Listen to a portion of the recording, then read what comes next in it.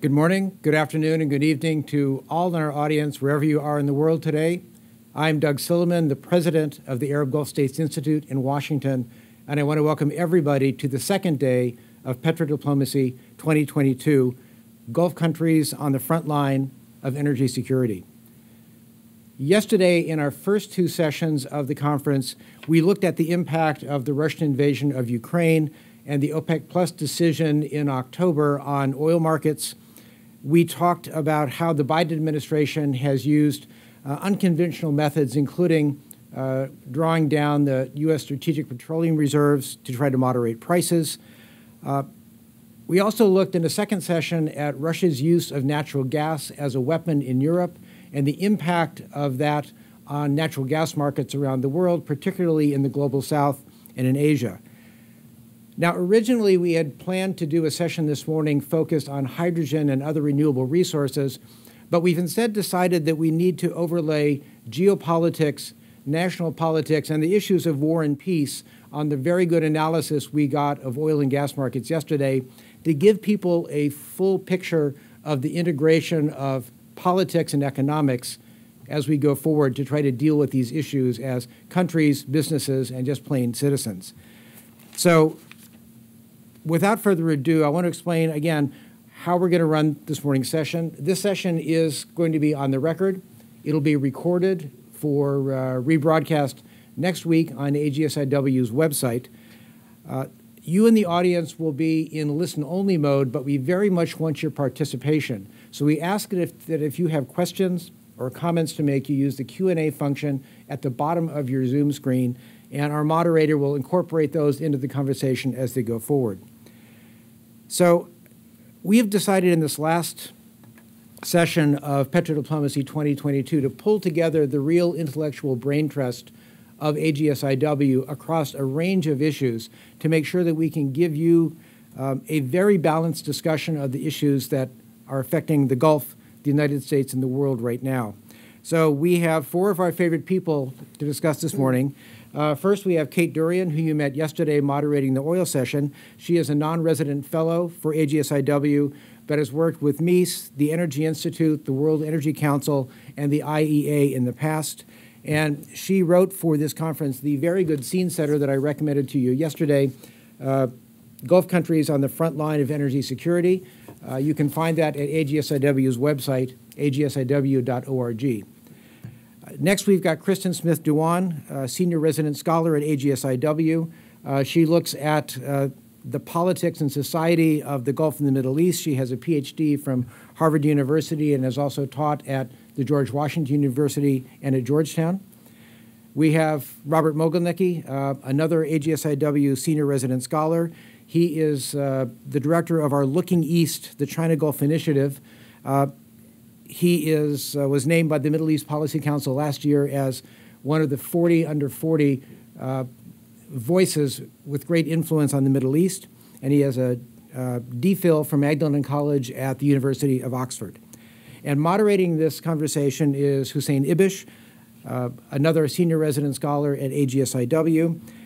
Hussein has got a PhD from the University of Massachusetts at Amherst and wrote what I think thus far is the best framework for analyzing what's happening with OPEC, the oil markets, and relations with the United States, why the U.S.-Saudi crisis is so bad and so unnecessary. Again, you can find this on AGSIW's website, and I think that you will find this very useful in the future to put a frame and organize discussions and thinking around these very crucial issues. So without any further ado, Hussein, I give you the microphone.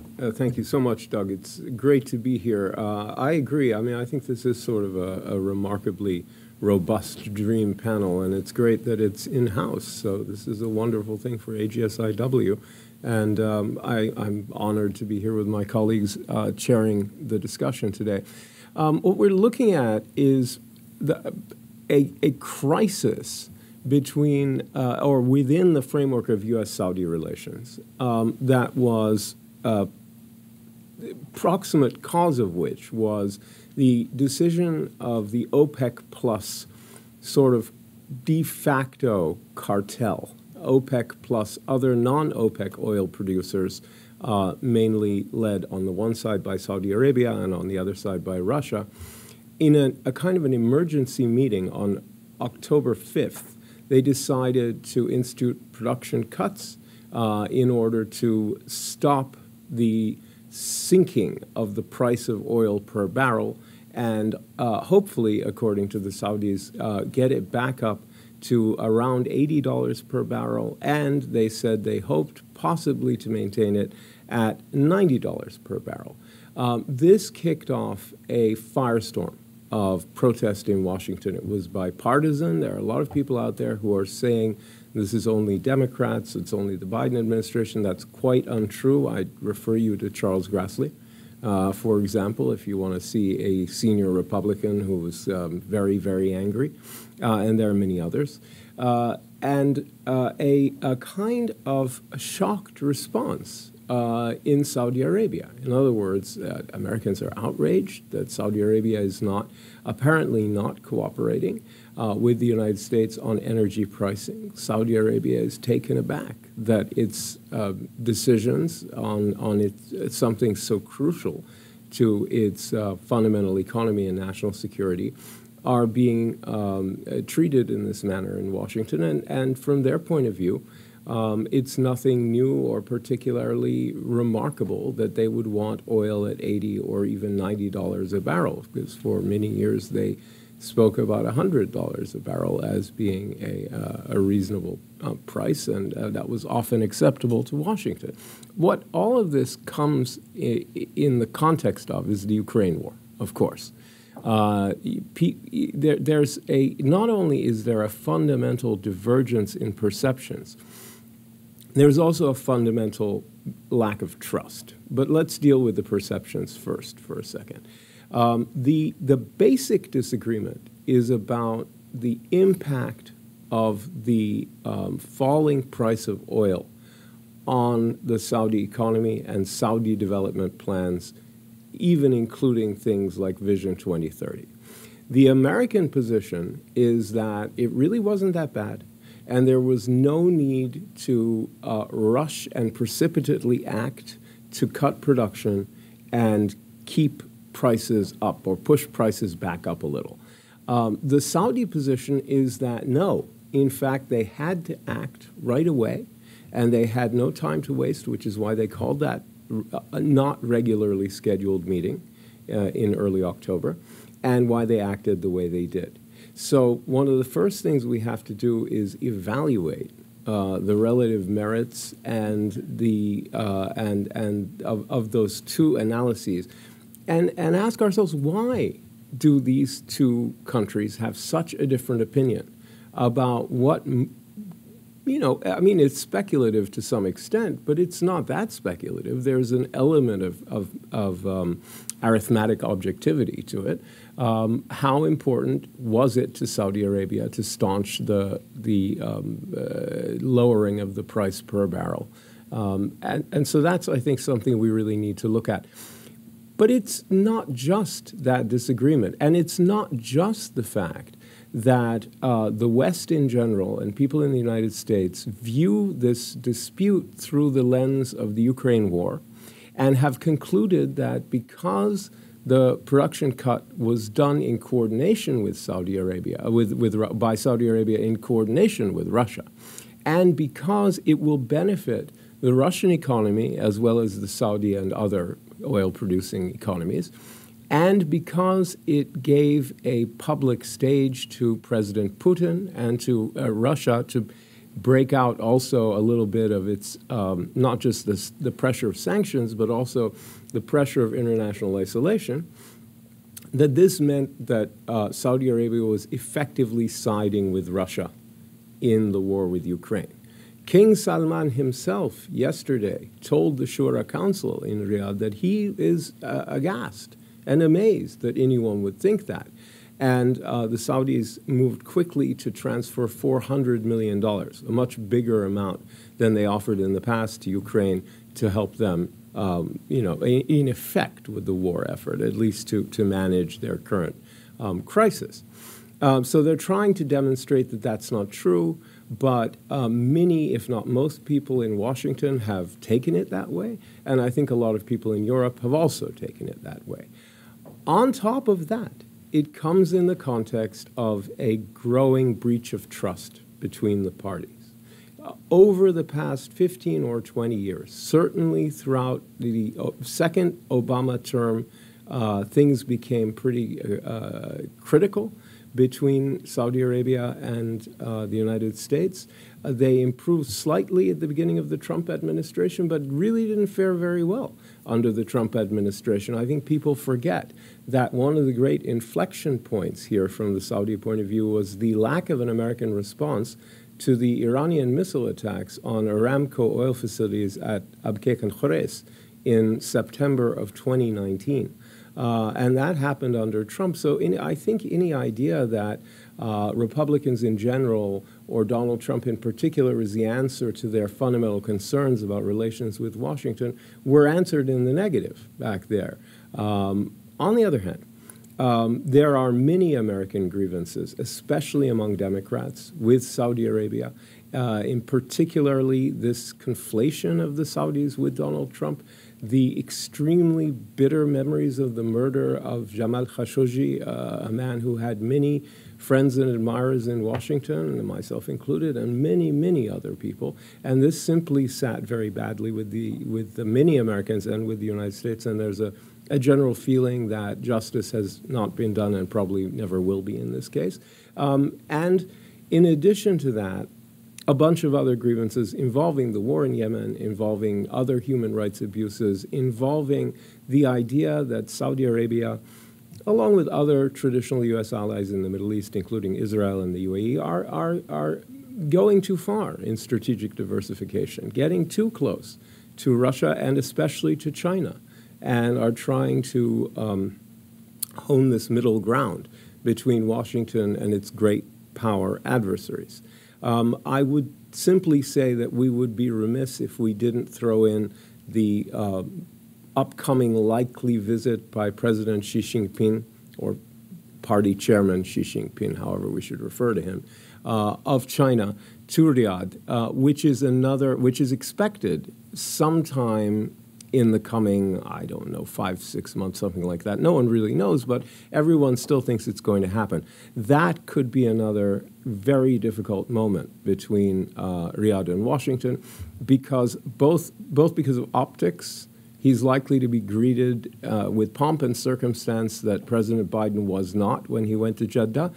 Even though President Biden didn't want pomp and circumstance, people are still going to note it, and they're still going to say, well, they don't like us.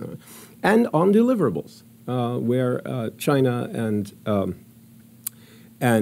Saudi Arabia have just signed another energy cooperation agreement that includes another pledge to cooperate on the development of nuclear energy, which is bound to raise hackles in the United States. That was information released, I believe, again yesterday by the Saudi Foreign Ministry.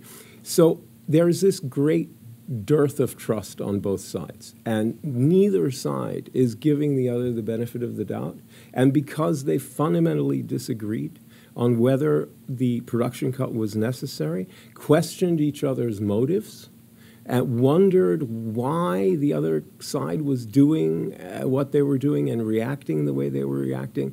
This is a full-blown crisis that sort of emerges without a proximate cause that has, let's say, without an objective correlative, T.S. Eliot would have said. In other words, the reaction of the characters doesn't match the action on the stage. It doesn't make sense that people would be behaving this way just based on what's happening. There is a whole backstory that I've tried to flesh out a little bit. So let's tackle this. We'll invite your questions via the Q&A function as well, and we'll get to them a little later on. And with that, I'd like to throw the first question out to Kate and ask her to please fill us in on the details behind this dispute about the production cut and pricing and all of that. Thank you, Hussein. Well, firstly, the OPEC Plus meeting was actually scheduled for October 5, but it wasn't scheduled to be an in-person meeting, which would be the first time in 2 years, because they hadn't met in person in Vienna. And they sort of sprung it on people a week before the date. So I think it wasn't so much the decision to cut quotas by 2 million barrels a day, which was sort of the headline number. It was the messaging. It was the way in which I think they wanted to make a splash. They wanted to shock the market. They wanted to show that they were actually in charge. And even if the actual production cut isn't going to be as high as 2 million barrels a day, they didn't really explain it. It took a question to Prince Abdulaziz bin Salman, the energy minister of Saudi Arabia, for him to explain that actually, because a lot of members within OPEC and non-OPEC are not producing at quota because they have constraints, capacity constraints, because of lack of investment in the past or because of internal conflict, as is the case in Libya, and natural decline in places like Angola, problems in Nigeria, etc., that the actual production cut would be more like 1 million to 1.1 million. And if you heard our session yesterday, analysts think it'll probably be more like 800,000 barrels a day, which isn't really a huge cut when you consider that Chinese demand is very weak at the moment because of COVID-induced lockdowns. So I think the political message was not so much in the decision to cut production because demand is already decelerating. We've seen the IEA, OPEC, and the Energy Information Administration in the U.S. have all revised down their demand estimates for the rest of this year and the next. We also heard yesterday that Russian production, which has held relatively stable, we've only seen about 400,000 barrels a day decline in Russian production, that it may decline by 1.5 million barrels a day in the first quarter of next year. And one of the main concerns, I think, by the IEA, by the U.S., is that by cutting production, they're preventing stocks from being replenished. A lot of the industrialized world, the OECD countries, have been drawing down their inventories because of this release from strategic stocks that was ordered by the U.S. and by the International Energy Agency. And stocks are at the moment below the 5-year average, which is the benchmark that OPEC uses to determine how much the market needs. And I think that's one of the main bones of contention. But I think the fact that it was done in person, that it was that it made such a big splash, was where that's where the politics came in, as opposed to the actual fundamentals. May well justify a production cut because you don't have the same kind of demand. But of course, if you're worried about recession and that impacting demand and global economic slowdown, as the IMF has warned, then you're basically precipitating it by cutting production. I think it could have been done a bit more subtly. You could have tweaked the market. But I think the message is, we are in charge. You tell us you don't want our oil. You want independence. You don't want foreign oil. And at the same time, now you're begging us to increase production. At the end of the day, OPEC's mandate is to serve the interests of its members and keep prices and production levels at a certain level that doesn't impact that doesn't cause a shortage. But the problem is you have a lot of geopolitical aspects that could impact market balances. For example, Libya is back up again, but it may not be because politically the situation in Libya hasn't stabilized. You've got Angola is not coming back anytime soon. You've got Venezuela under sanctions. And even if President Biden wants to lift sanctions, I think he faces opposition even from within his own party to lift sanctions against Venezuela because of human rights, other issues. Venezuela can't produce very much anyway because their industry has been decimated. Iran is still under sanctions, not likely to come back again. If it does, that's another 1.23 million barrels a day addition. That's not coming back. So if you have any disruption, the market's going to be tight and you risk going into deficit again. So I think that's where you might run into trouble, and it remains to be seen what happens. And as Hussein said in his paper, the world is being split, and the way that Washington views and the West is viewing relations with other countries is through the prism of their attitude towards the Ukraine crisis. And I don't know if it's fair to say that the Arab Gulf states have actually taken sides, but at the end of the day, it was a very hard-won alliance with Russia that Prince Abdulaziz was basically he orchestrated it. Ali Naimi didn't. I remember walking with him in Vienna years ago, and he said, if the Russians want $20 oil, I'll give them $20 oil. that was when there was a sort of confrontational relationship between between Moscow and Riyadh. That's changed, and I think they want to hold on to that alliance. This was the result of the competition or price war, whatever you want to call it, in 2020. That was before. No, it predates that. Okay. 2021. Yeah. All right. So that's my. Well, yeah, that's very helpful, because what you've done is you've brought us into the political register really nicely. And I think I should throw out there something that I didn't mention among billions of things I might have said that I didn't in my long opening, is that it's maybe not a coincidence that the 4 to 6 weeks that the administration was asking Riyadh to wait before they took any decision corresponds exactly with the U.S. political calendar, with the midterms, right? And that in addition, it would appear that there is no bigger correlation between voting and an economic factor than with oil pricing. Oil prices have more of an impact on the way people vote for or against incumbents than anything else politically in the United States.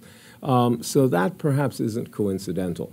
On the other hand, even though so many Democrats are accusing Riyadh of deliberately interfering in the U.S. domestic political scene, I'm very skeptical that they were obsessed with the more interested in the U.S. political calendar than in their own spreadsheets, economic spreadsheets. But let me then throw the political question to Kristin and ask you to kind of give us a sense of how you think this is all playing out domestically in Saudi Arabia. The politics of this decision, the reaction, the whole flap, and all of the surrounding circumstances, or as much as you want to tackle now. Thanks, Hussein.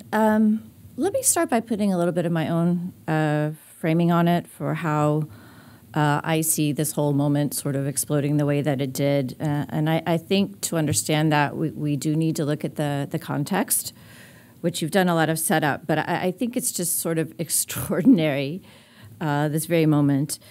Because if you look at the moment that we're in globally, we're in the midst of an energy transition, which we all know, moving towards a more decarbonized future. We have the COP meetings coming up just here in November, just to underline that. We are in a global midst of a contested global transition in power distribution. It's often written about now that we're talking about moving from a sort of unipolar system to one that's more multipolar.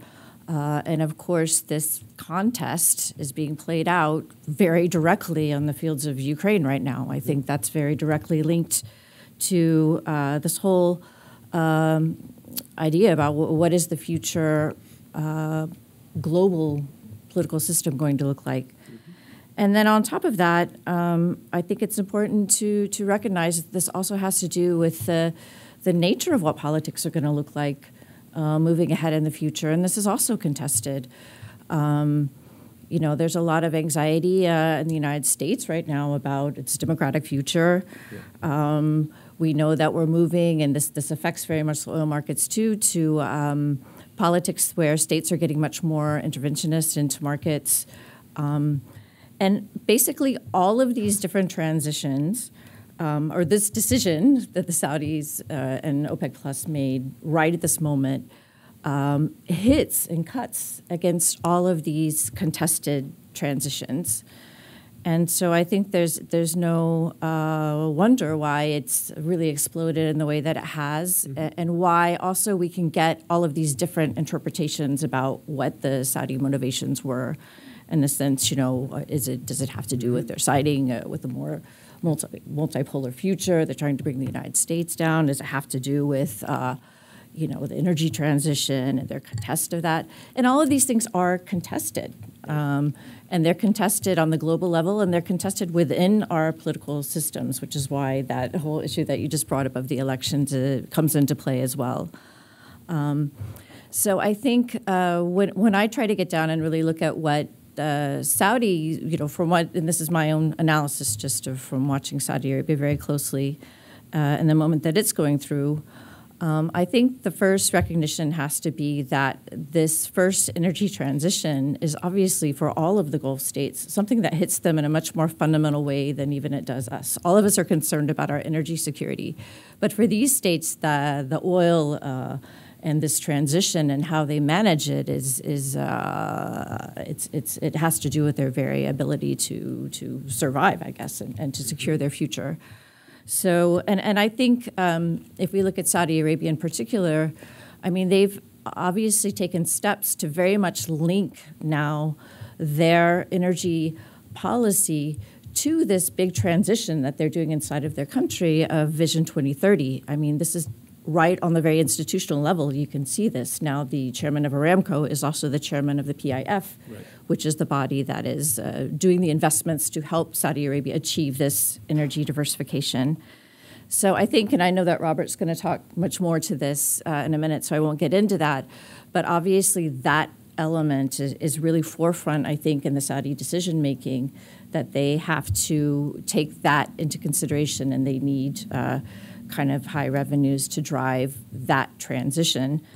And I think the other thing that's going on in Saudi Arabia right now is a tremendous political transition to a more centralized system, in addition to a social transition. And all of this is being captured in a real nationalist mood. And I think we can kind of see that where Saudi Arabia has a lot more ambition to assert itself on the global stage, to be relevant, to have its interests and its presence really to be out there on the global stage. And I think it's not surprising then that in this area of oil where they have the most leverage, that's where they're going to really, apply their power. And we saw that, a couple of years ago against Russia, actually, when we had that basically takedown of the Russians at this very difficult time of the beginning of the coronavirus pandemic, when there was basically a challenge over market share, and Saudi Arabia used their power to basically assert that we are the ones that are going to have the dominant voice on where OPEC Plus is going. And I think in a way, and because of the way that basically that it's been described here of how the Saudis, how Kate described how this was carried out, I think we can kind of see this a little bit like a Saudi declaration of independence, that we are going to be asserting, what our interests are in the oil market. And, I think that element of it also has to be taken into account. Great. I think Kate had something she wanted to add before we go to Robert. Yeah, that battle for market share in 2020, that was really more about the timing of a production cut. I think the Russians were worried, and since we're in Washington, I think it's just worth mentioning, the Russians were worried about ceding market share to U.S. shale producers or U.S. independent producers. And that was really the dispute. It wasn't about the need to cut. I mean, obviously, because demand was down by 30%. But it was more about having to, not giving, not ceding market share to U.S. producers, and that was the sort of the crux of it. But yes, at the end of the day, the Saudis got their way and said, okay, we're going to do 9.7 million, and then they had they had another dispute over baselines. But if you look at it now, the baselines that were set for both Saudi Arabia and Russia equally are very unrealistic. Saudi Arabia can produce 11.5 million. Russia can't, even before this current crisis. Okay, so having gotten into the economics of it and then into the politics of it, let's swing to the exact kind of nexus of the two in Saudi Arabia, which is the question of how all of this volatility in the energy market and where the price was going and where it's going now, all of that, how does that impact Saudi Arabia's development strategies, Robert? How does it play into the longer-term plans that Saudi Arabia has that Kristin was referring to, this very ambitious, very dramatic, and extremely urgent push to transition away from total dependence on hydrocarbon? Well, thank you, Hussein. It strikes me that the instruments being used to influence energy prices obviously have political and economic dimensions. But the urgency of the strategic objectives behind the recent moves that we're talking about today and are the subject of our panel seem to me to be more political in nature for the White House and economic in nature for the Saudis. So what I'd like to do with these opening remarks is pick up on what you mentioned in your blog, Hussein, and what Kristin referred to in her comments about the ambitious but at times also fragile development and economic transformation underway in Saudi Arabia. And this, I should add, is not intended to reinforce the Saudi claim or assertion that the move was primarily or purely an economic decision, but I do think there are important economic considerations. And I'll mention three of them. The first has to do with the role of energy markets for the fiscal health of Saudi Arabia. The second has to do with the benefits of maintaining an oil-fueled surplus. And finally, thinking about economic momentum, how all of these factors play into economic momentum and support Vision 2030 in Saudi Arabia. So for the first point, we have to keep in mind that the fiscal health of Saudi Arabia is still directly dependent upon energy markets. I looked at the Ministry of Finance's latest budget documents, and we're looking at anywhere between 60 and 70% of the government's government revenue coming from the oil and gas sector. In 2021, that figure was 60%, but if we look at the second quarter figures from this year, that figure was pushing 70%, closer to 67.5. That's just the top line figures, too. That doesn't account for government wages and other policies and injections of capital into the economy that then is recycled through the economy and comes back in the form of taxes, which is we could think about as an indirect impact of oil revenues. And so that's the first point, that despite a significant progress that we can point to in terms of fiscal consolidation and economic diversification, the introduction of new taxes, we're still talking about an economy that is largely motivated and driven by a robust energy market, and also public sector revenues that are still primarily dependent upon the energy sector. And how does this rank to other economic interests that Saudi Arabia might have, say something along the lines of generating and attracting FDI? Well, if we go back to 2021, FDI figures reached about $19.3 billion for the year, but oil revenues were $148 billion for the year. And those were pretty conservative revenues. Just in the second quarter of this year, oil revenues were over $66 billion. So we're talking about a completely different order of magnitude in terms of when we compare the economic interests attached to oil revenues for the government of Saudi Arabia and other economic interests like FDI, for example. I mean, then it brings me to the second point. When you have a government revenues and a budget that is so dependent upon oil revenues, you need to maintain high oil prices in order to continue to enjoy budget surpluses. Estimates of the break-even price of oil for Saudi Arabia are around $70 per barrel. Some new estimates for 2023 suggest that figure may be around $76 per barrel. So if we look at where things stand now, the Saudis can certainly manage prices in the 80s. They don't want prices to go down too far into the 70s or God forbid, below. I think higher into the 90s would be a good place for them to be. And where this leaves us moving forward is as we look to 2023, figures from budget officials already suggest that the Saudis are expecting smaller budget surpluses, where I think they're hoping to have about $2 billion or so for 2023, because in many respects they've committed themselves to greater expenditures for the year.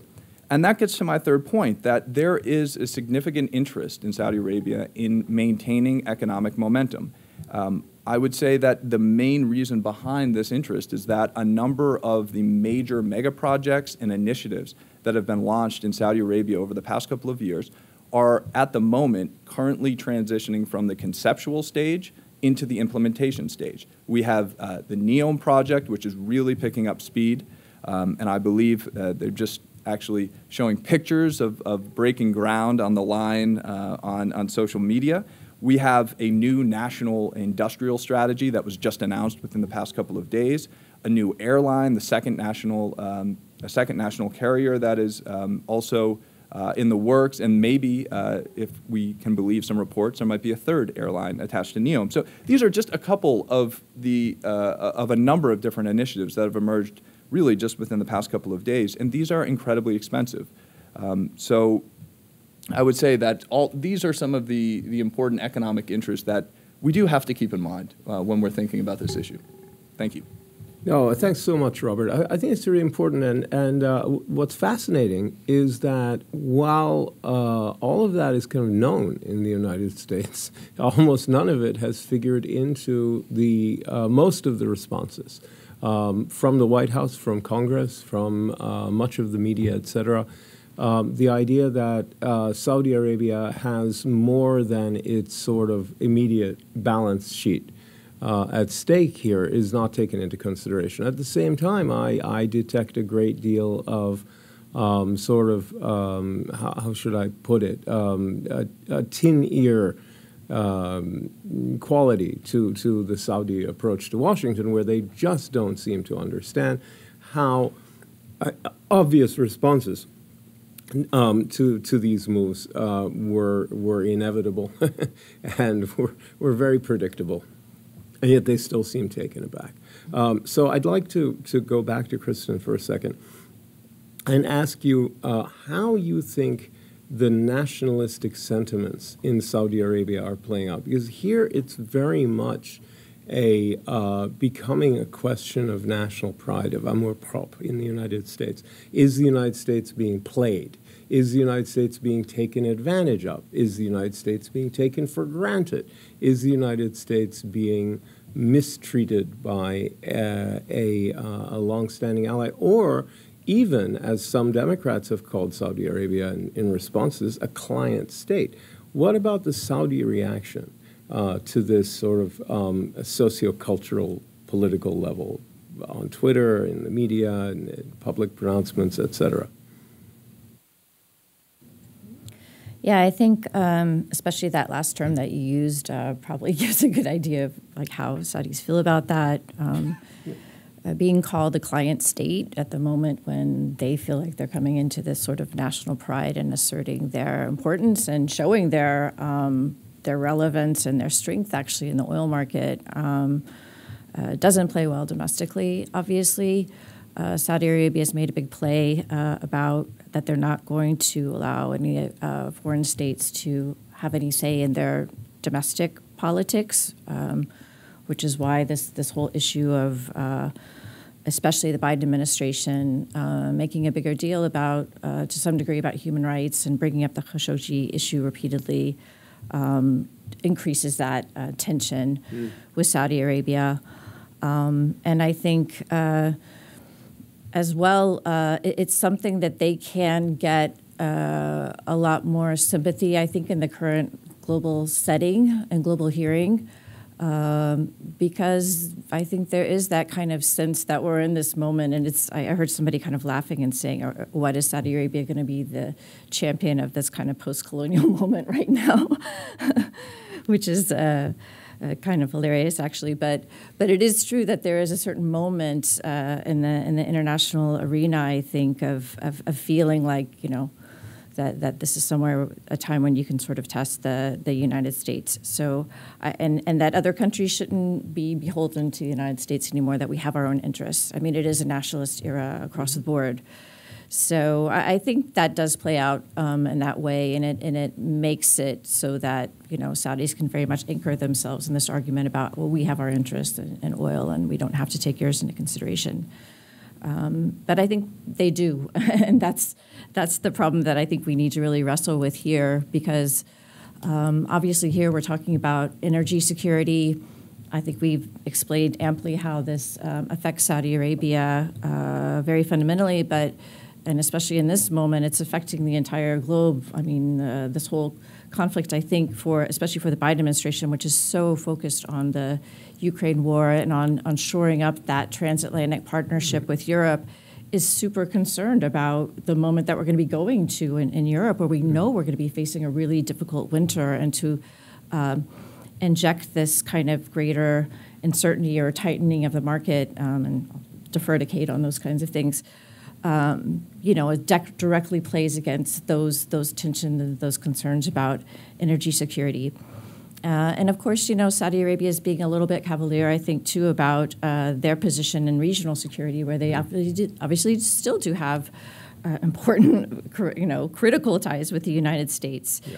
So I really worry that at this moment, the Saudis were being a bit cavalier about the global situation on energy security.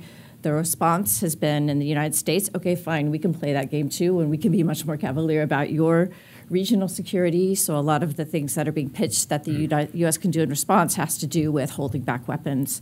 And I think this is a really corrosive dynamic and something that we have to think about if there's any way we can get sort of beyond that sort of tit for tat, and the links of these two things that are so very fundamental to the well-being of both and to the globe, really, when we're talking about issues of energy security.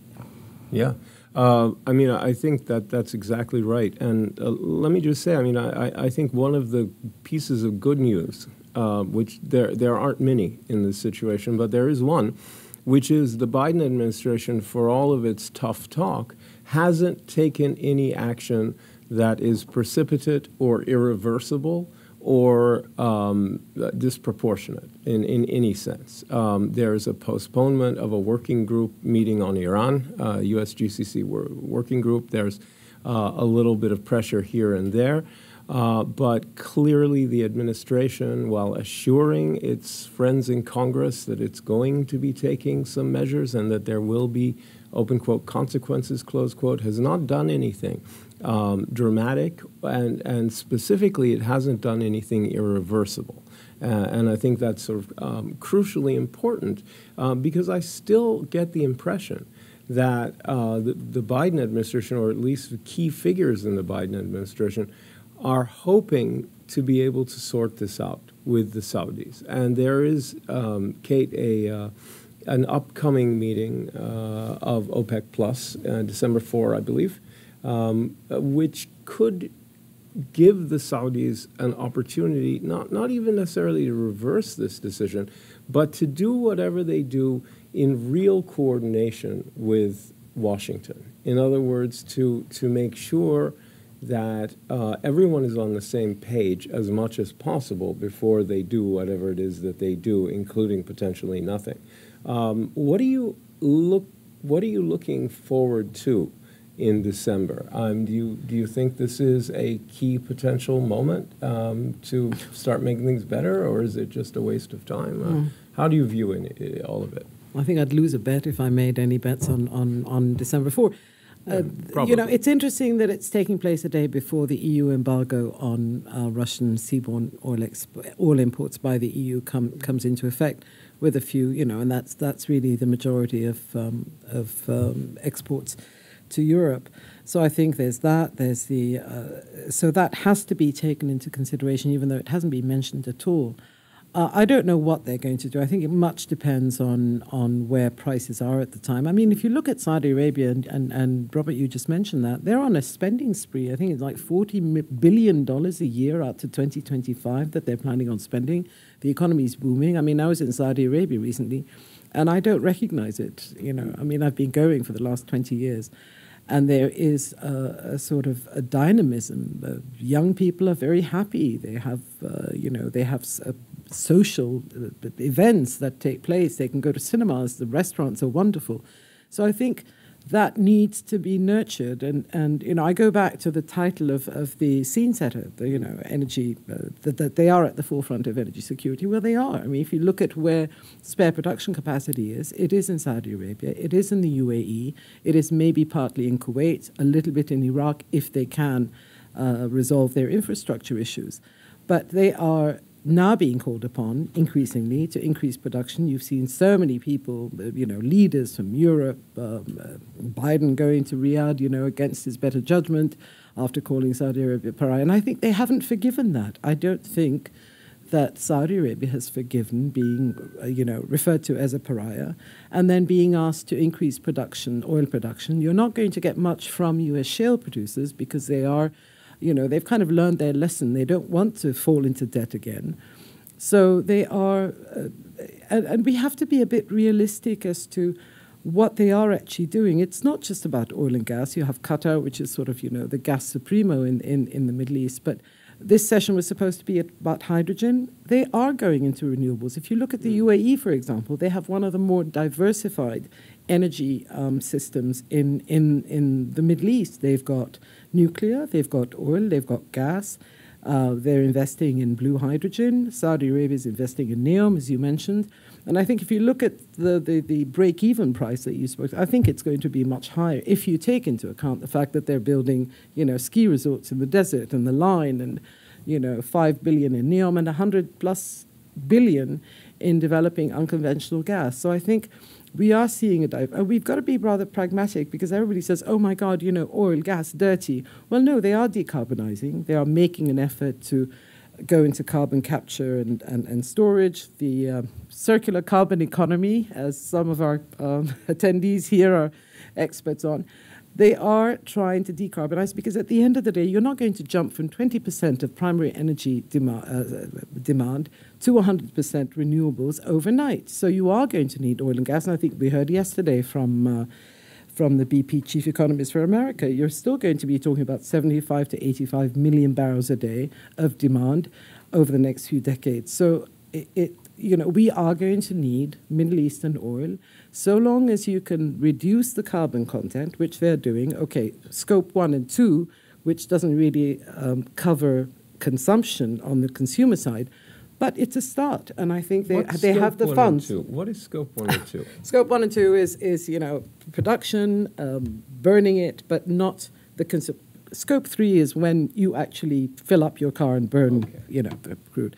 It's not covered, but of course, that's out of their hands once it goes to molecules. But I think it's, the messaging, I think, is wrong. They're not really making a point of saying, this is what we are doing. You are going to need our oil, whether you like it or not. And what we're doing is we are trying to lower the carbon content. Qatar is doing it. And, sort of incorporating, bringing renewables, because the system at the moment is not equipped to handle. I mean, we've seen it. We've seen when the wind stops blowing in Europe, we had... LNG prices went through the roof. You're seeing more demand for gas. You're seeing fuel switching. You're seeing coal for gas. You're seeing crude oil being burned instead of gas because gas is 4 times more expensive at the moment. So I think the system is not ready to accommodate renewables. It will probably accelerate, and I think that's one of the things that might happen is as you see prices going up, you will accelerate the switch to renewables, but at the moment we have other issues. Governments are having to spend, they're having to intervene in the markets, and this whole dispute with the U.S. doesn't help market volatility. You need stability, and I don't think that's going to help. And no major player is more dependent on the oil from the Gulf region than China is, and U.S. strategic dominance in the waterways of the Gulf and in the general security climate in the Gulf is a major point of leverage over China. And I think that often gets lost, but it's not something that the government doesn't know about. It's not something any administration will fail to register that. So if people wonder, why on earth would we maintain such a military footprint to defend these countries that don't cooperate with us on energy pricing? Well, because it's not out of altruism. There is if you're interested in great power competition with China, this is one of the major Chinese vulnerabilities, and they know it, and it causes them endless pain and suffering and whatnot. We have a question from the audience, and I'd encourage anyone out there who has a good question to use the Q&A function and send it in. And I'd like to offer it to Kate first, but then also Robert, if you'd like to chime in. One of our audience members says, given the tightness of global spare capacity and persistent upstream underinvestment, isn't there an argument that an OPEC cut will provide a bigger spare capacity cushion and also signal that more investment is needed, both of which would help balance markets over time? It's a sort of a counterintuitive question, but a really interesting one. So I'd ask both of you what you think about that.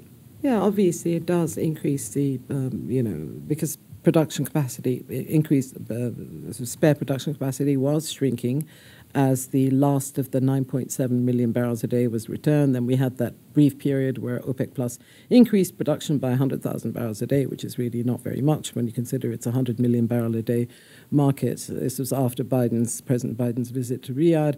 And then a month later they reversed and said, we only meant to do it for 1 month anyway. I mean, that doesn't really help in tempering market volatility, which is what Prince Abdulaziz said was what he wanted, because he sees a disconnect between the physical market and the paper market, which is where you have speculation. But at the same time, you don't have that much new capacity coming online. If you look at Saudi Arabia, Saudi Aramco is only increasing its production capacity by 1 million barrels a day, and that's not going to happen until 2027. So the Emirates, yes, the UAE is doing it. They're going up to 5 million. I think they've even brought it forward a bit, and they will do it. But it's not, the other countries aren't really doing it. Iraq has ambitions to do it, but they're limited because, the internal issues and so on.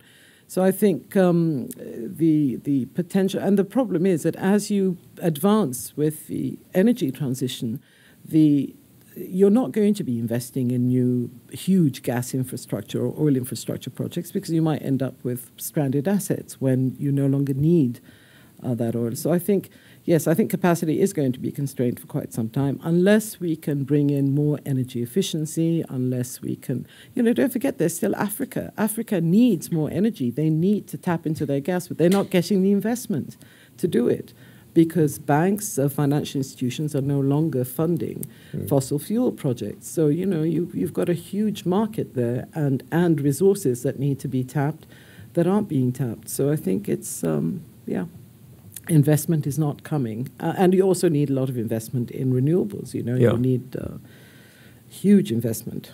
So. Robert, do you have any thoughts on this? Well, yeah, Kate did a good job with the technical components. I mean, on a broader level, Kate had mentioned earlier that this decision and this announcement made a big splash, and it was a statement, one that could have probably done with some better messaging. But that leads me to another point that I think I'd be remiss if I didn't mention, is that if we look back in the past couple of years, there are really two important trends in Saudi economic policymaking that I think help us understand these types of decisions and these types of announcements.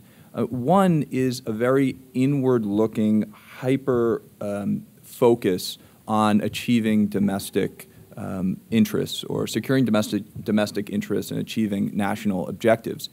We saw that really start to emerge with the onset of the coronavirus pandemic in 2020.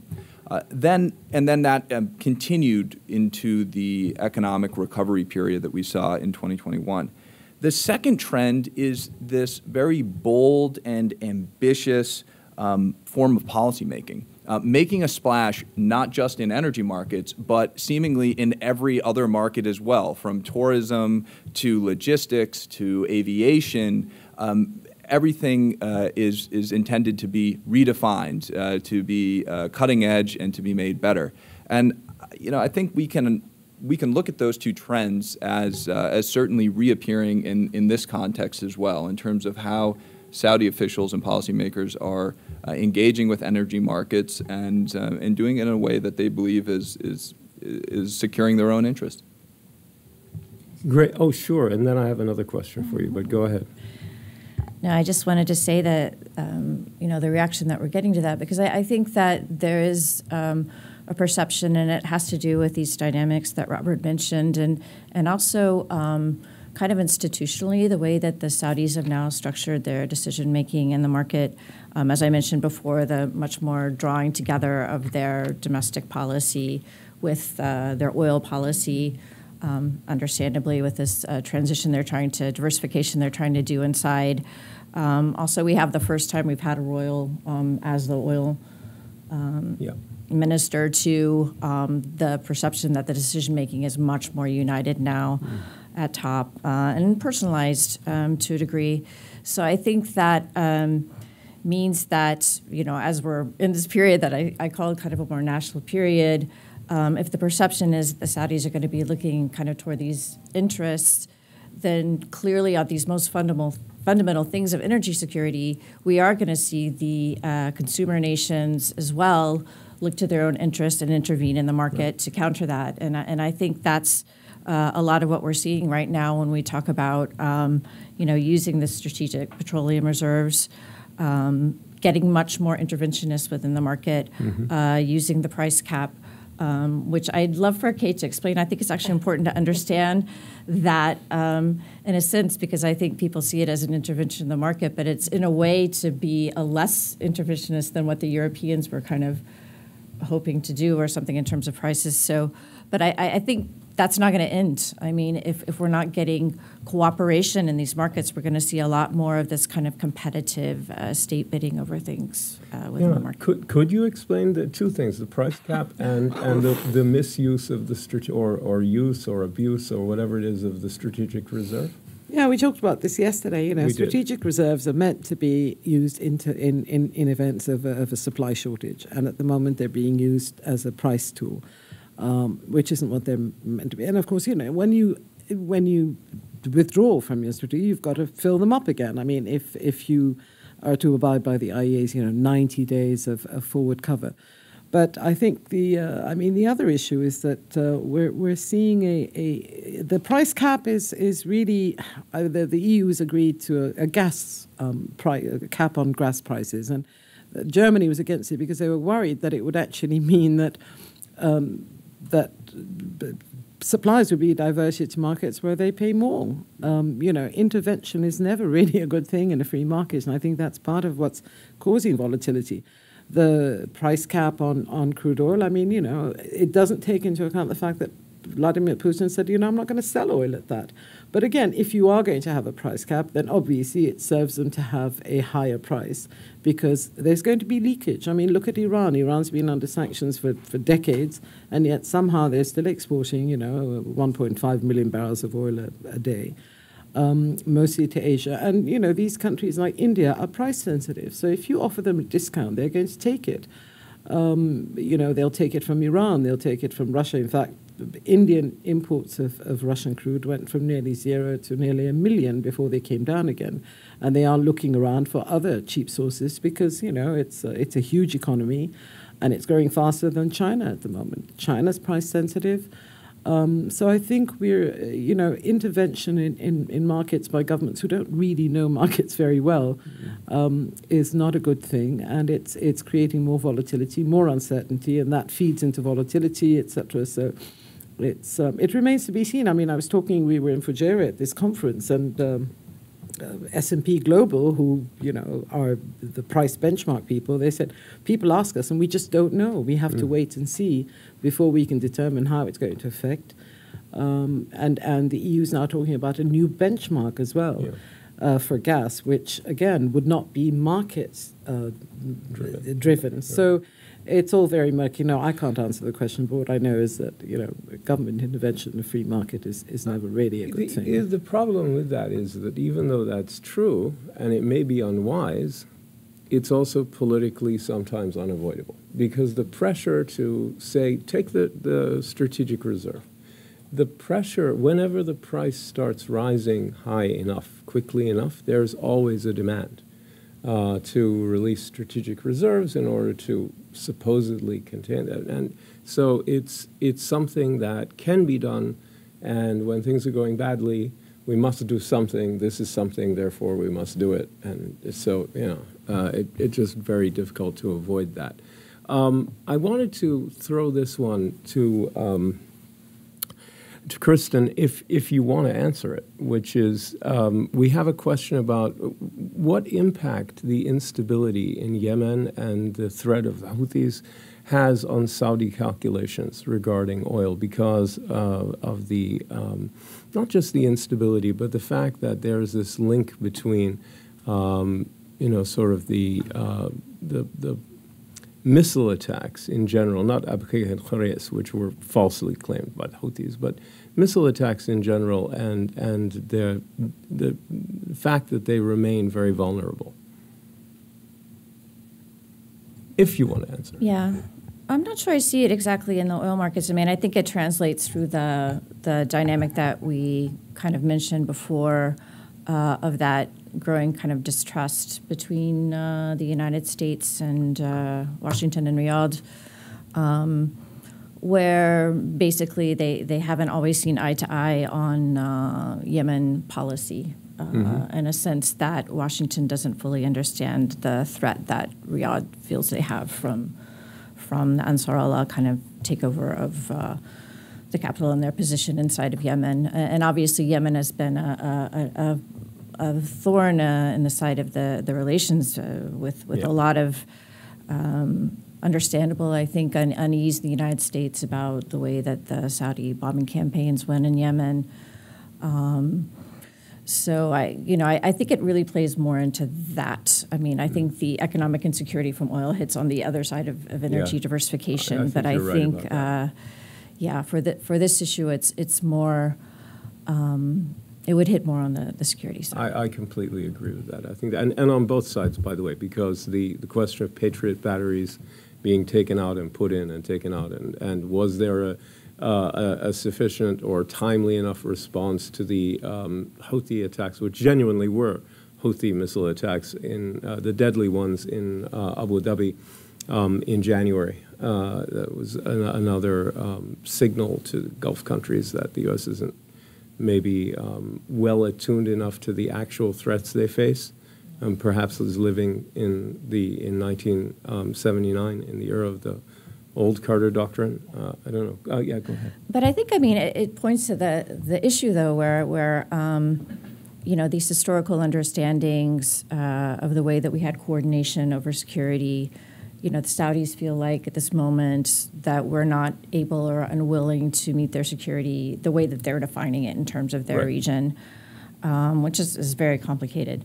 I think now we're to the issue on energy security, where we feel like the Saudis aren't cooperating with us and meeting our needs in terms of energy security the way that we would expect. That's right. So I think it really speaks to the need for some deeper thought about if there are ways we can restructure maybe new institutions, new ways for sort of engaging on these critical issues, because, and I think that's part of the fury right now, especially coming from the Biden administration, is there was a sense that over the last year, at least, or so, the Biden administration was engaging with Saudi Arabia, trying to get an understanding and the broad sense of these issues. Like, okay, well, we understand the regional security.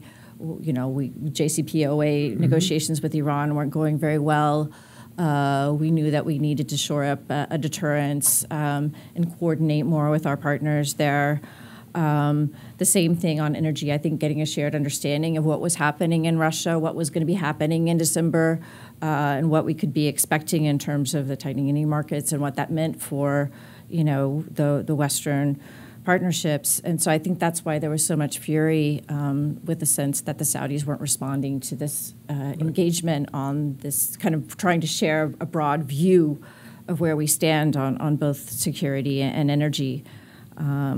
And that's a real problem, I think, moving forward. I think you raised an exceptionally important issue here, which is managing, not only aligning expectations, but managing expectations. Right? There is a failure to do both on both sides. I think and this current crisis over the OPEC Plus decision is obvious to me that both sides expected very different things from each other, and are taken aback by what the other has done and said, and therefore expectations are completely out of whack.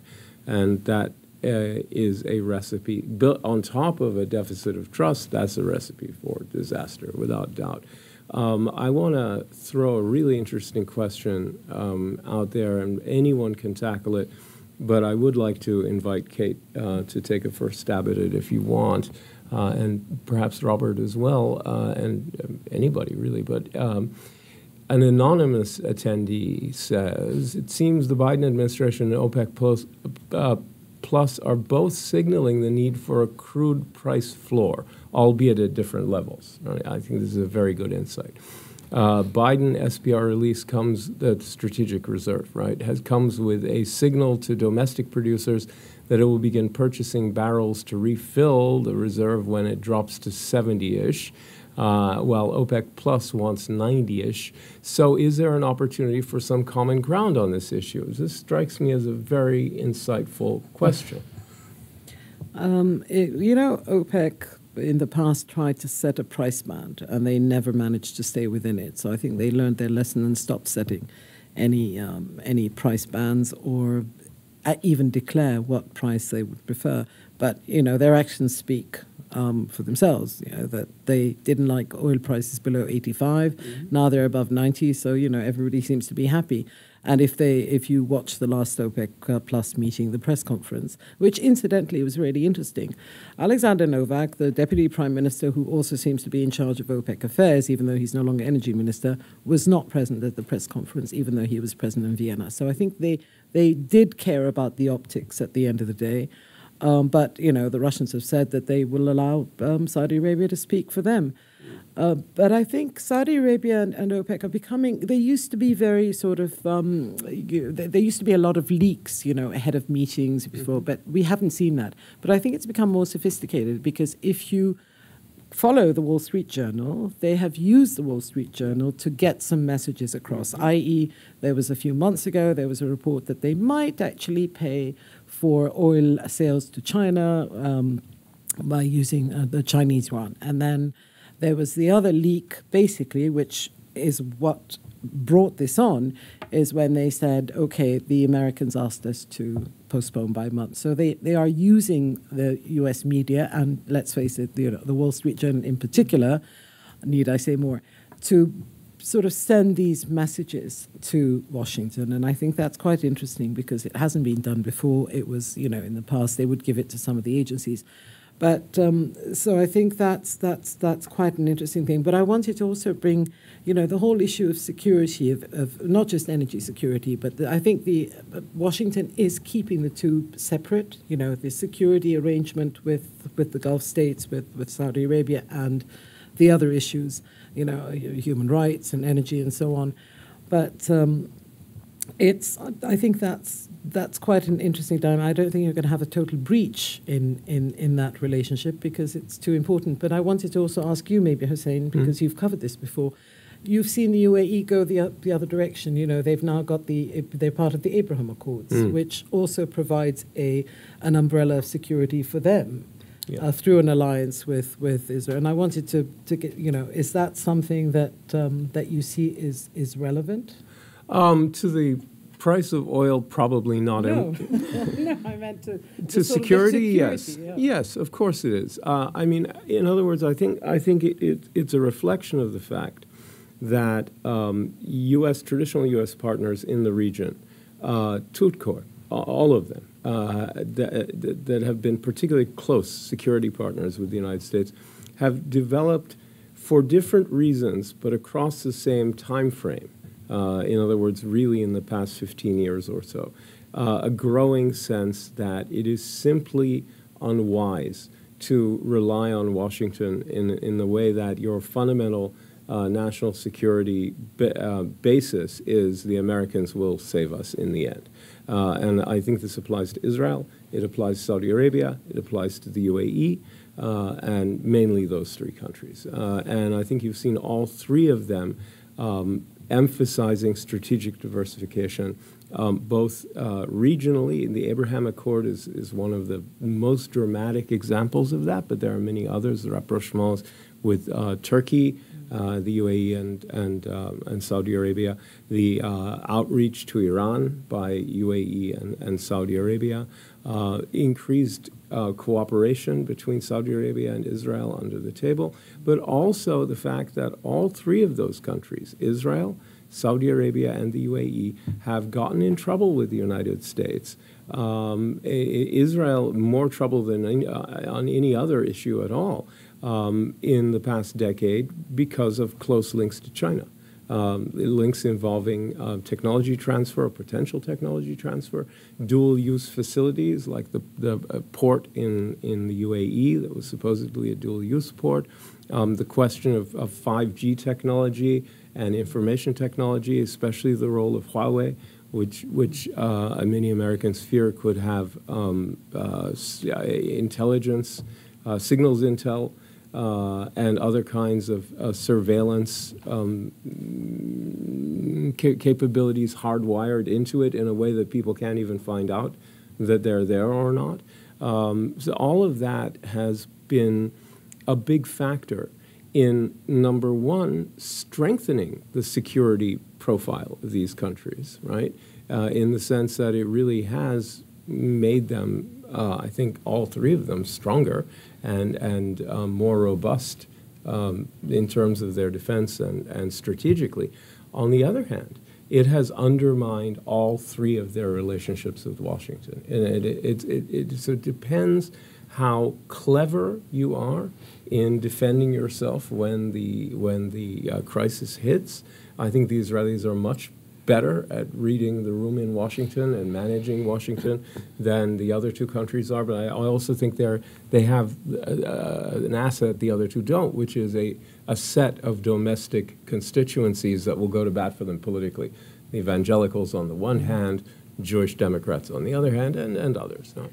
But I was going to argue, sorry, yeah. I was going to argue that there is an energy security aspect because of the Abraham Accords, you now have UAE company investing in offshore gas, Israeli offshore gas. They are present, and you have the Qataris are present in the East Mediterranean. So you're seeing the beginnings of a sort of, East Mediterranean regional energy security. I think that's right. It's also been, the kind of the rapprochements between Gulf countries and Turkey have been also part of an effort, I think, to normalize Turkey's relations, which theoretically should have had a calming impact on the Eastern Med LNG arguments. And I do think the fact that there's been a generalized turn away from conflict and confrontation in the region that was kicked off really by the Abraham Accords and has been pushed probably more aggressively by UAE than anybody else in the region, but also participated in by the Saudis, by the Turks and others, helped to set the context for the Israeli-Lebanese dual agreements with the United States on their maritime border, which not only ought to make it possible for both countries to more freely exploit those resources and bring them online, but also prevent a conflict. I mean, it appears that Hezbollah is signing off on this, and that should help lower the temperature. Whether it saves the Lebanese from themselves domestically, economically, is a whole other matter, but I think you're right about all of that. Did you want to add something? Yeah. Yeah, just to round out the question about the price floor and the ceiling. The energy transition is going to be very uneven. There's a lot of volatility, and directly linked to geopolitical uncertainty about geopolitical events.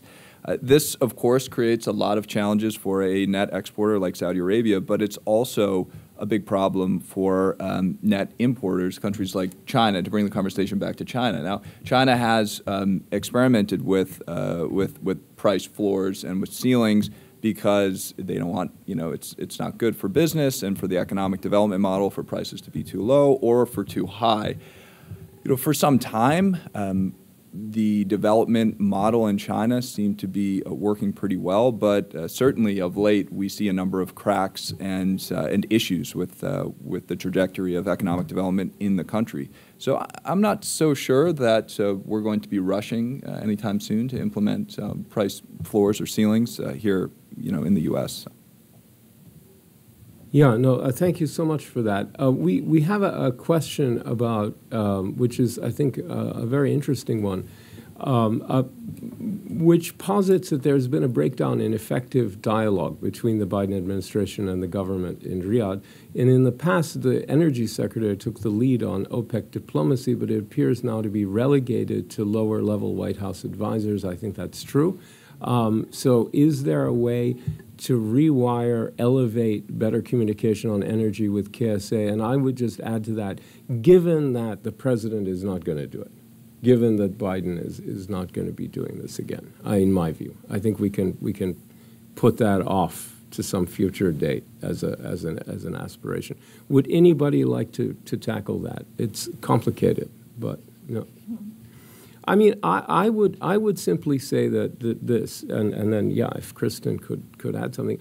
I mean, I think you can see differences in styles between Democratic and Republican administrations. And one of the stylistic flaws of recent Democratic administrations has been the lack of focus on having a very specific point person on these kind of volatile issues. And that was certainly true in both Obama terms on many key issues, not all of them, and it's been true of the Biden administration as well. And I think, generally speaking, it's been easier to know during Republican administrations who's in charge of what policy, except the chaotic Trump administration, which made very little sense on anything. And it was all just, government by tweet. So that's a whole other stylistic flaw. So I think that's something that would be very important to correct. Yes, I think there should be at least a cabinet-level person handling this. For sure, energy secretary would be a good idea. It's gotten to the point where I think the president ought to be the one really sort of in charge, but that's not going to happen. Because he feels burned. He had his doubts about the outreach, and he probably feels confirmed in those doubts, probably in a way that is analogous to other presidents with other volatile issues that don't bring successes immediately. Hussein, just to color in the political baseline and anybody else who wants to mention it, is there a difference in the way that the Saudis responded to the Biden administration and the way that they responded to similar demands from the Trump administration? Did former President Trump make demands of them about production cuts or pricing, and they responded in a different way, or that administration didn't make those kinds of demands? And in general, there, of course, a whole history behind that of other administrations. Was there something different in this particular situation? Do you remember? Yeah, I remember. Yeah, okay. No, they do. do. Yeah. Kristin, go ahead. No, I mean, I think the history is replete with Americans, presidents asking the Saudis to intervene in the market. We regularly have done that, and I remember President Trump during that period, and it was 2020. I'm sure Kate can, 2020 can get it more. Saudi had the presidency, and Trump was responsible for directly making it happen, and did get a positive response, which I think.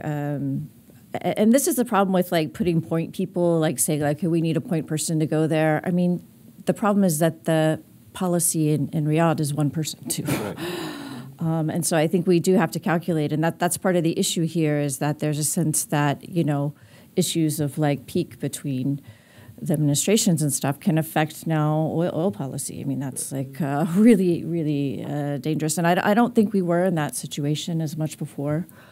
Well, the stakes are different now, right? The Ukraine war changes everything. The threat of a global recession is really, it's ominous in a way that it hasn't been. No, and I think this whole issue about when we released the Strategic Petroleum Reserve, a little bit far from my area, but the stocks were really low. The prices would have gone, correct me, up 150.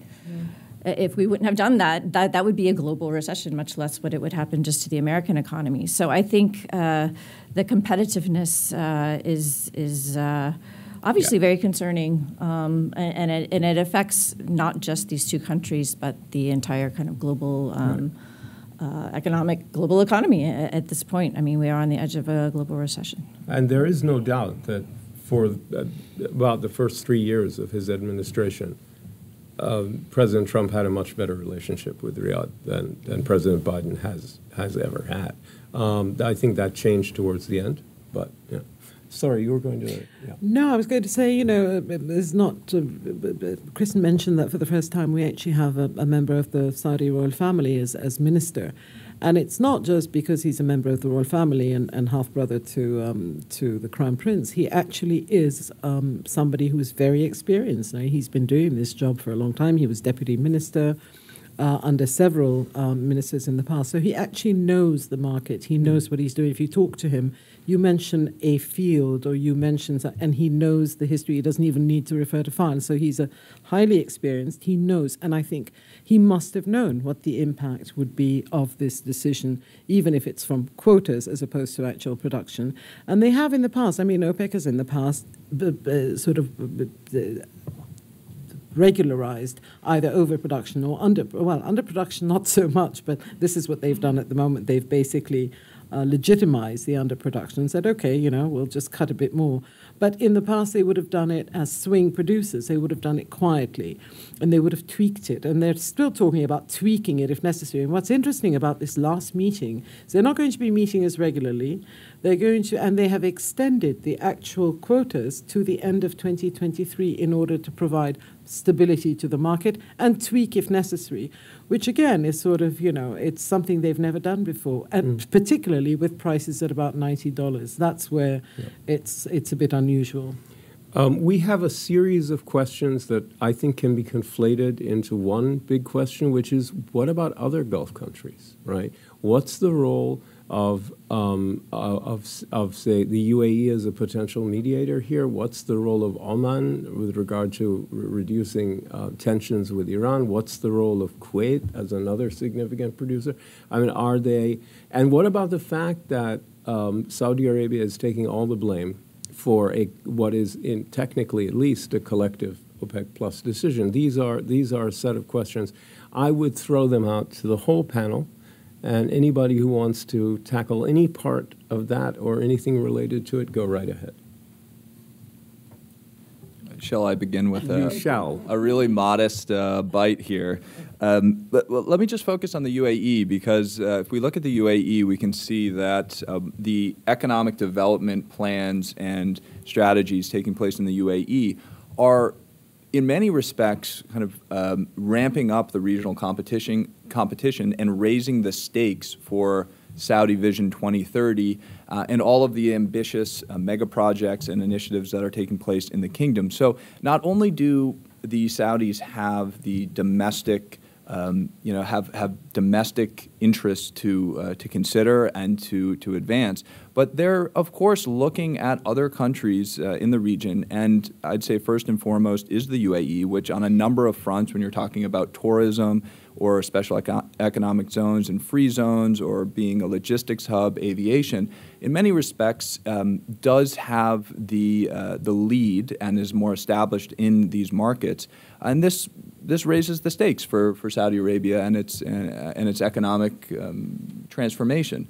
So, I mean, this gets away a little bit from the energy markets and brings us back more into the broader political economy of the region. But I would say that this is another very important consideration to keep in mind, that there is certainly an element of regional competition. At times it's healthy competition, at sometimes it's a little less healthy, but you're talking at the end of the day about relatively homogeneous economies, all looking with some level of concern at the energy transition and where their position is in the future in this post-oil economy that we hear quite a lot about, but obviously we're not there yet.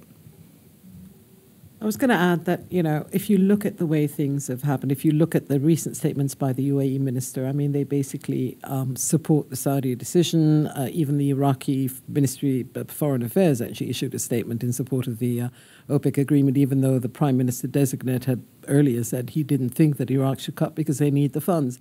So I think Saudi Arabia definitely runs a show. I think the others fall into line.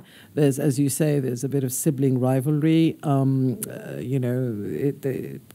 if you look at the statement that was issued by OPEC after the previous meeting, it was almost identical to the words used by Prince Abdulaziz bin Salman, the Saudi minister. So basically, I don't think there's any doubt as to who runs the show. I think they're all falling in line. I mean, it used to be that the Gulf states at previous OPEC meetings, I've been covering it for decades, would sit together and come up with a common position.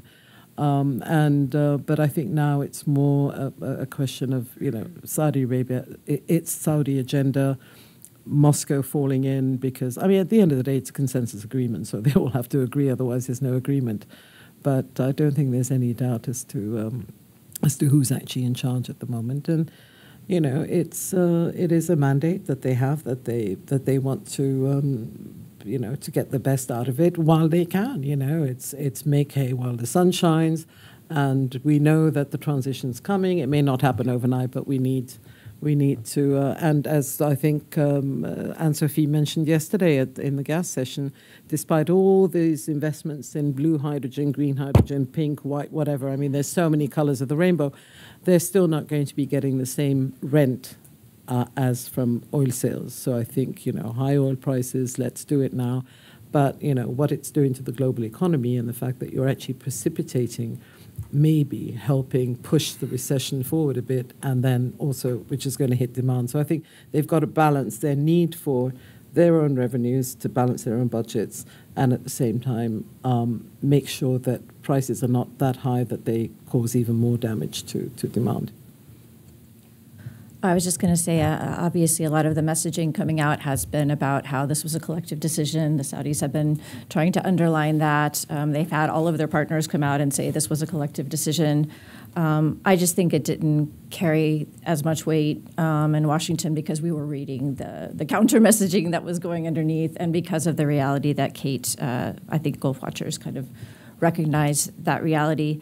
It is interesting, though, as a kind of show of force that the Saudis were able to get this support in the aftermath of or during this kind of political conflict of having all of these statements. And again, I think that's part of the Saudi show of force that we have strong partnerships in the region. We can go to people and we can have them stand up with us. Did you just see that Turkey as well had issued a statement? Yes. Even Turkey? Yes. The Turkish foreign minister said the U.S. should not bully Saudi Arabia on oil pricing. That was his word, was bully. That's correct. Yeah.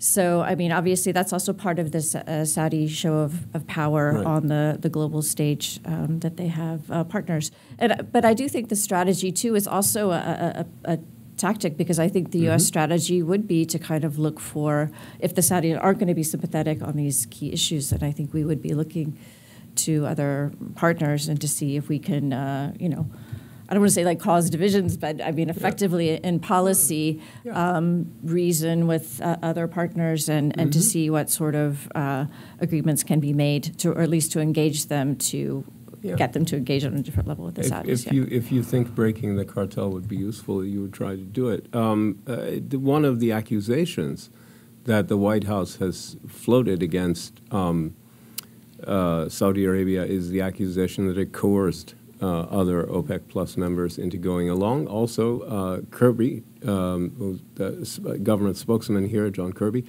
had said several times rather pointedly that there were other countries that did not agree with Saudi Arabia privately, but they had to go along because, as Kate was saying, it's unanimous or it's not unanimous.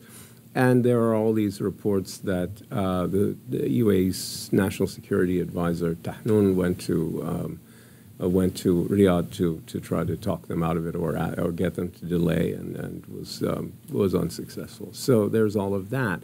We're just about out of time. We got an interesting question about how Saudi Arabia might respond to a Chinese attempt to seize Taiwan. I want to answer that very quickly. I mean, I think we know.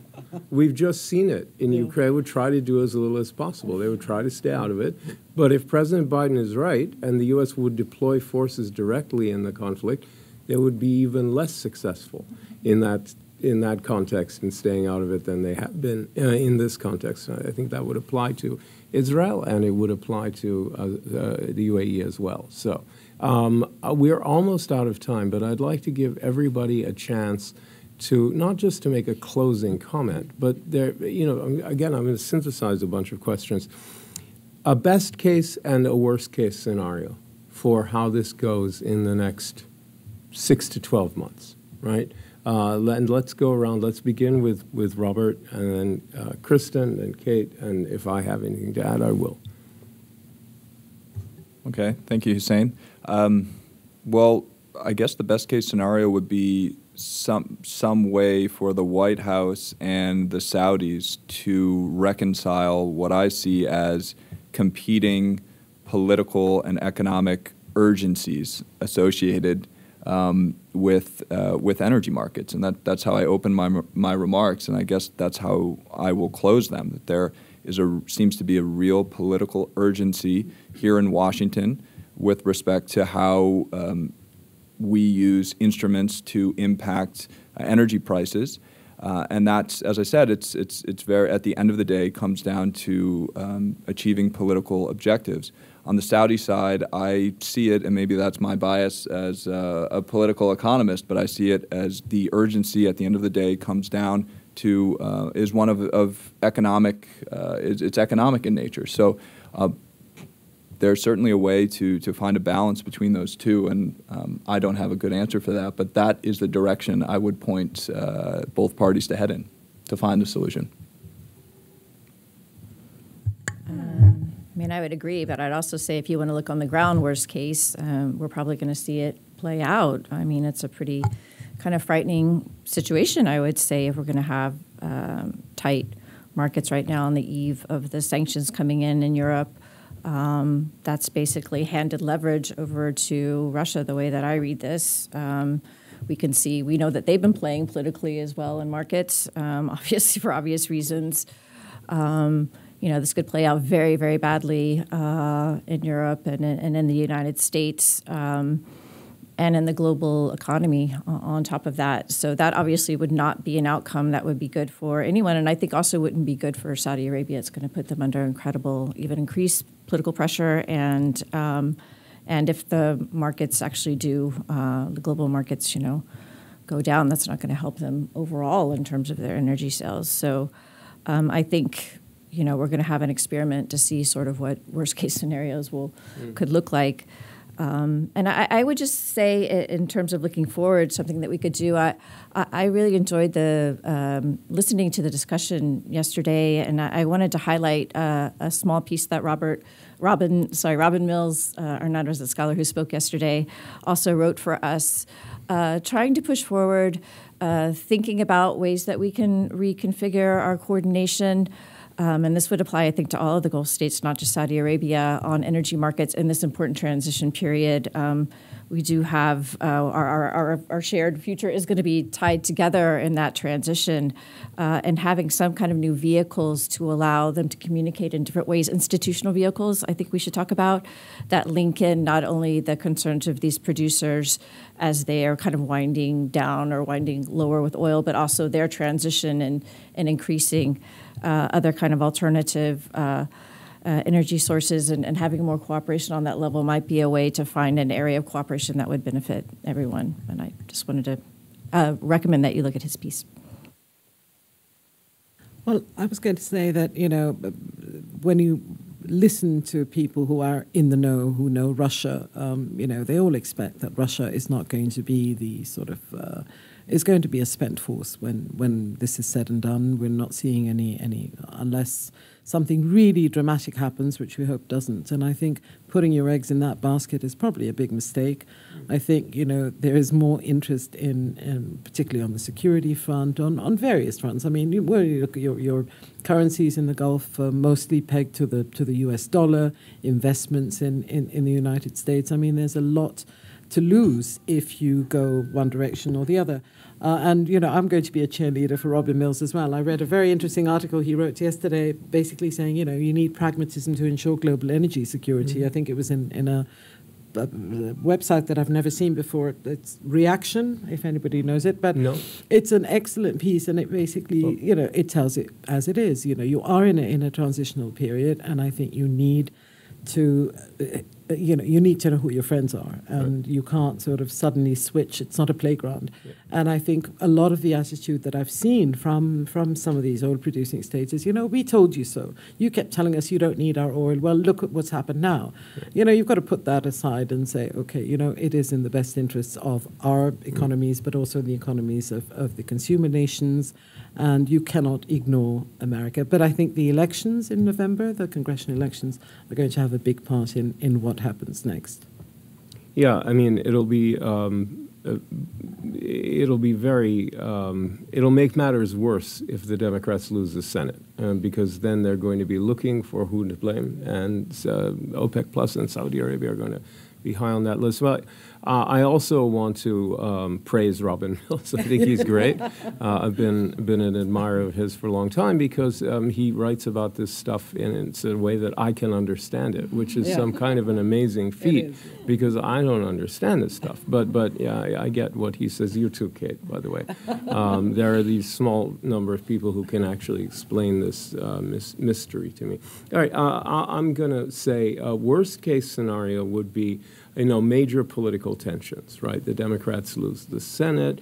The Saudis welcome Xi Jinping with pomp and ceremony. Not only that, there are major deliverables, and there are sort of tit-for-tat, not sanctions, but anti-deliverables between the United States and Saudi Arabia, which push the differences to limits rather further than we've seen. However, like I think Kate is implying, at least I would be blunt and say, I think the two countries are still stuck together. Fundamentally, the United States offers Saudi Arabia a level of security support that it can't get from anywhere else, even if it wanted China to come to the rescue. Let's get back to me when China is in control of the North and South China Seas. And then we can talk about the Strait of Hormuz, right? It is not realistic. More than that, I think if the United States wants to remain a serious global player, its security position in the Gulf region is a major asset, including in great power competition with China. It needs a local partner. Iran is not a plausible local partner because it's an anti-status quo revisionist power, does not share U.S. goals on anything other than al-Qaeda and ISIS, and that's not much. And Iraq is a broken country, and there really is only one major force that isn't a city-state, isn't fundamentally at odds with the United States, and isn't in great disrepair, and that would be Saudi Arabia. So I think in the end, this pure pragmatism and pure national interest drives these countries back together again and again and again. And that's why the relationship has lasted for 80 years. It's not because this is one of the strangest long-term partnerships in modern human history, I think, because the amount of distrust and skepticism and even sometimes dislike between the two societies has been remarkably high, whereas the mutual dependency has been higher.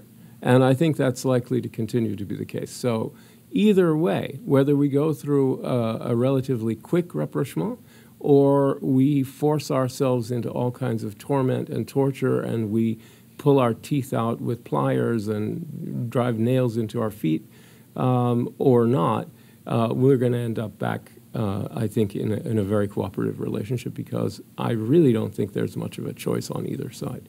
And I'll end there. And I'll say thank you so much to everybody who's been watching us, and back to Doug. So I'm going to jump on the bandwagon of praise for Robin Mills. And again, remind everybody that Robin this week published a paper in conjunction with this conference, OPEC Plus to Cut Production, but Should Heed Energy Market Shifts, available on AGSIW's website. But really to thank Kate, Kristin, Robert, and Hussein for a fascinating cap to yesterday's day of detailed and deep economic analysis. I don't think we gave any definitive answers, but what I hope we have given all of you in the audience is a deeper understanding of the dynamics, both political and economic. And I can guarantee you that AGSIW will continue to cover all of these issues in writing, in both English and Arabic, and in our programs. I hope you've all enjoyed our new and improved hybrid format that we are working with now so that we can be both here in our offices in Washington and reach out across the world with our messages and our analysis. As always, everything will be available to you in the audience at agsiw.org.